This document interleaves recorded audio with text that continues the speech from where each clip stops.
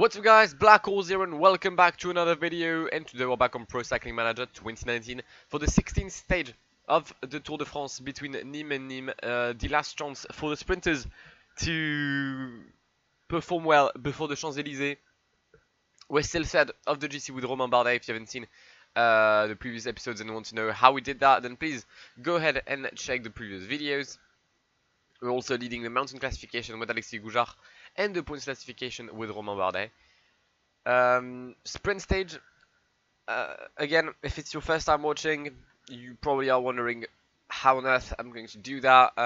I've got a slight tactic which might work. So yeah, we're gonna have to defeat Groenewegen, Caleb-Ewan, and all them lots in Nîmes. But without further ado, let's just jump in the video and jump in the race, sorry, and see what we can do. It's a sunny day as we leave Nîmes for 180 kilometers before rejoining the start town, a town known for its arenas and stuff related to the Basque country. Alexis Goujart is already leading the way in the peloton. We're not going to send him in the breakaway. We'll send someone though in the breakaway just in case it appears to be a breakaway that goes until the end of the race. We're going to send Matthias Frank in the breakaway. Yeah, not the best sprinter, but I mean he'll do the job. And also if I can get the point for the mountain classification, that would be nice to avoid like Michael Valgren from getting another point, even though he's not that dangerous anymore. Okay. Where's Vermeulen? He's there. Where's Bardet? Bardet's there. Okay. So, we're just gonna wait until we have an actual viable breakaway. And as soon as we do, then it's Gucci.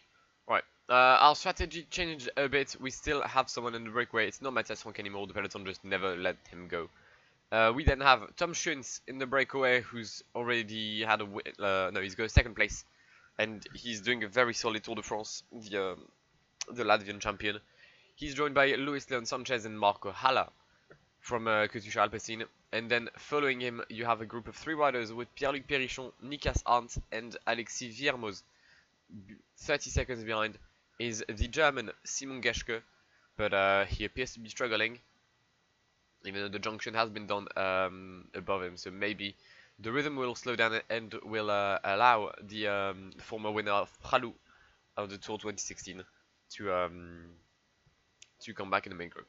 Okay, we're 1 kilometer away from the intermediate sprint. We're going to sprint in the peloton with Romain Bardet to try and get some points, because I know there's still points available to the taking.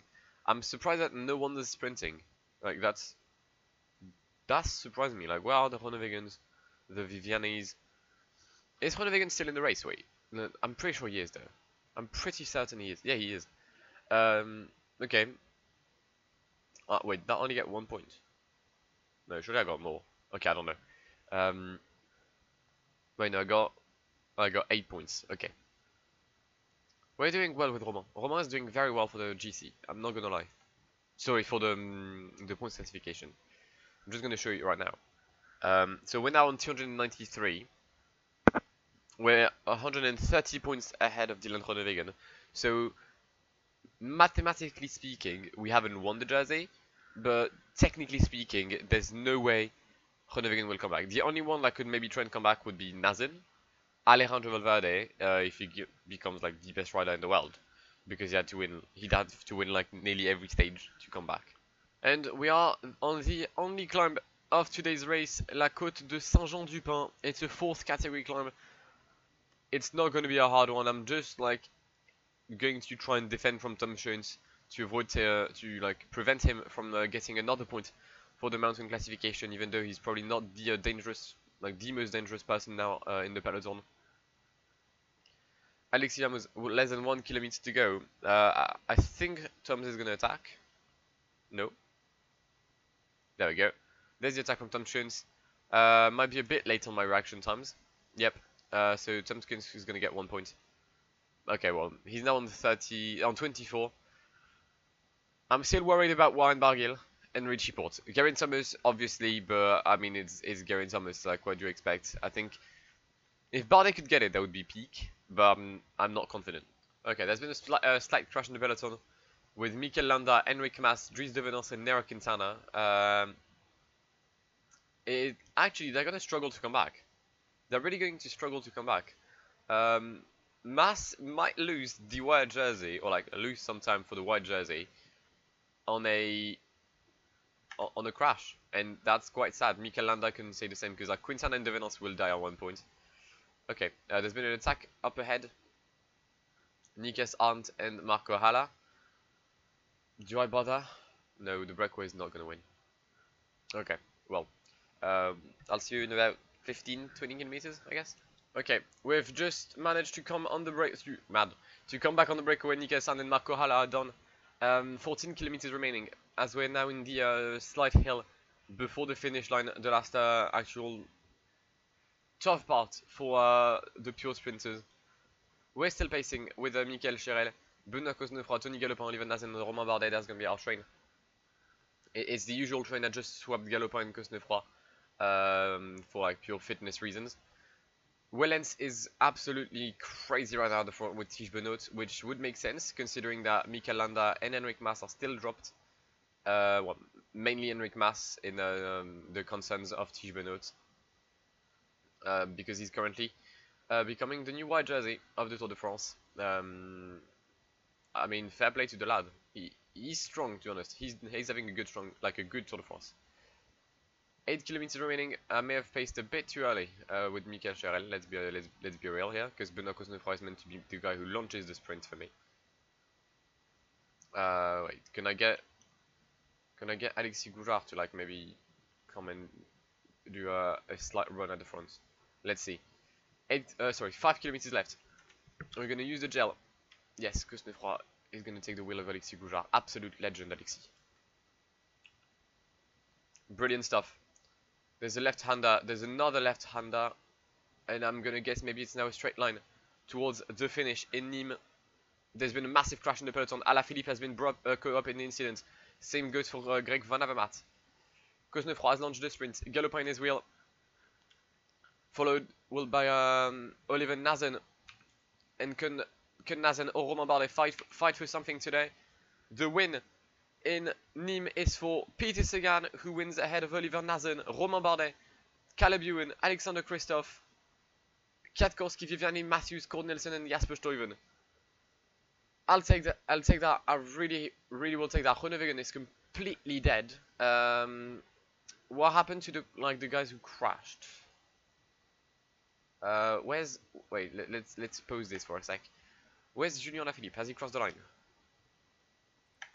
Okay, he's there, so he's gonna be in the exact same second as everyone else. It's the first win on this Tour de France for the Beast. Peter Sagan usually winning everything, not having the best season, and that just shows in this Tour de France he's not having the best Tour de France either. He's still gonna get at least a win for Bora Hansgrohe in Nîmes ahead of Oliver Nazen and Romain Bardet. Geraint Thomas keeps the yellow jersey, still ahead of Nibali, Valverde, Fuglsang. Sorry, Nibali, Bardet, Valverde, Fuglsang, Pinot, Mollema, Kwiatkowski, Krojak, and Yates. The only things that must have changed is Landa and what's his name, Enric Mas, dropping X amount of position. Alexis Goujard is still in polka dot jersey, that's logical. Bardet is now with 313 points, nearly assured to bring the jersey home. Like even it's gonna be tough even for Nazen now to overtake him. So I think we're good on that side. The white jersey is now led by Tige Benoît, who is 3 minutes ahead of Enric Mas. So the battle is now going to be between Enric Mas and Egan Bernal, who's making a slight comeback towards the end. Team Ineos is still the best team nonetheless. Interesting stage between Nîmes and Nîmes. I was expecting the sprinters to do a bit better today. Calabian 4th, Viviani 7th, mainly where is he? Groenewegen 42nd. That's not good at all for someone who wanted to fight for the green jersey. But Peter Sagan gets his first win on this Tour de France. Bardet gets 28 points for the points jersey. That's all good. Is Peter Sagan even in the top? Peter Sagan has 80 points. So before that stage, he had what? Like maybe 1 second place, and that was it. But yeah, if you enjoyed this video, then please leave a like down below. That would really help me out. Also, make sure that you're subscribed to the channel, not to miss a single episode as we approach the end of this Tour de France. hit the bell to get notified of whenever I upload. If you want to play with the database I'm using, the link is in the description down below as well. It's the WorldDB. And yeah, I'll be back tomorrow, same time, same channel, for Pont du Gard Gap.